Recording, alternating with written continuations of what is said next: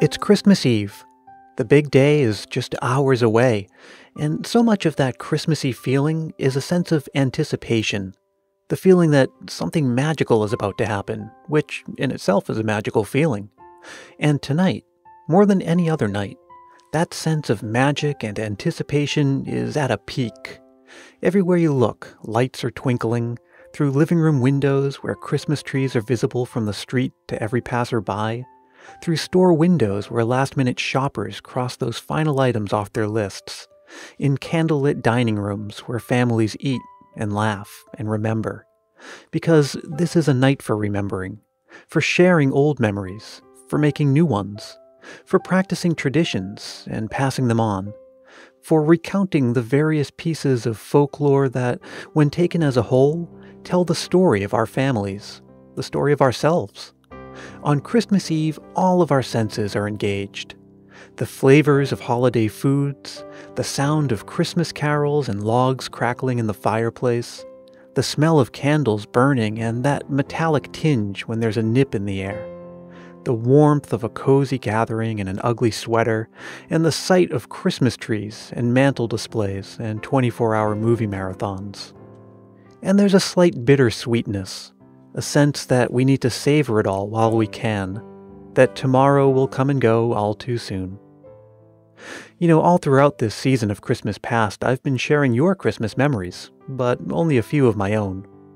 I realize that I owe you one, so let me do that now, and I'll get a little help along the way. I'm Brian Earl. This is Christmas Past.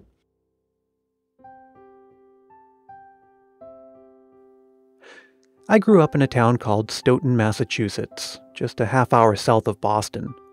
I'm one of 5 children. My mom is one of 6, my dad one of 5.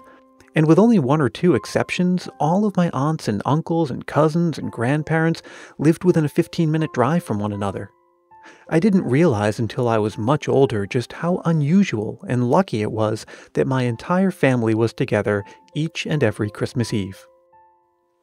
Around dinner time, we would all pile into the old Chevy Caprice Classic station wagon, the kind with the imitation wood paneling on the doors, and we'd head down to my grandparents' house on the other side of town. My Nana and Grandpa, we called them. They had a tiny house. Tiny. I remember walking in the house, and it would be so warm. That's my sister Jen. It was such a small house, but it always felt really big on Christmas Eve. My grandfather would have a fire going. He'd be the first to come greet us with his red sweater on, always making sure that we were attended to and see if we needed something to eat or offer us something to drink. Most families celebrate Christmas Eve in a similar way, by coming together and enjoying the sights and the sounds of the season and each other's company. But most families have a handful of traditions unique to them. My mother making a cake and we sang happy birthday to Jesus. My Aunt Pam. And yes, that actually happened every Christmas Eve. My grandmother was active in the Methodist Church, and every year she would bake a cake and we would sing happy birthday to Jesus. Well, Mom was always very fond of her chocolate cake recipes. That's my Uncle Scott. When I was younger, I looked forward to helping her bake the cake and frosting it and putting on the candles. Never understood the number of candles, so I think she just put on what she felt was appropriate to give it its glow. And my grandmother would pass around sheet music from her church, and we would sing Christmas carols. I think I was in my 20s when I realized that most families don't actually sit around singing Christmas carols on Christmas Eve. And the funniest part about that is when I was probably 5, we would go into Boston, look at the lights, and on our way home, we'd sing Christmas carols in the car. And we all got to pick out a Christmas song. Well, being 5, I decided to sing Row, Row, Row Your Boat. And my father thought that was so funny that it became a tradition. Every Christmas, when we were down there Christmas Eve and picked our song, we would always pick Row, Row, Row Your Boat, and we always sang that. And there's one other thing we did. Another one of those things I had no idea until later that it wasn't something other families did too. After the food had been eaten and the carols sung, after the last log in the fireplace had burned down to glowing embers, we would go around the room and each of us in turn would name all of the things we were grateful for that year.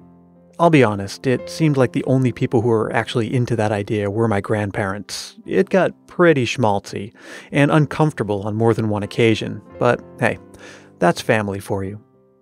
So I hope that wherever you are tonight, whoever you're with, however you're celebrating, you'll take a moment to count your blessings, cherish your loved ones, and reflect on what you're thankful for. My family hasn't practiced that tradition for decades, but that's going to change this year. Want to hear it? Be sure to catch tomorrow's Christmas Day mini episode, the final one of 2016. We'll hear more from my family and do a little year in review wrap-up. Until then, this is Brian Earl wishing you and your family a warm and wonderful and safe Christmas Eve.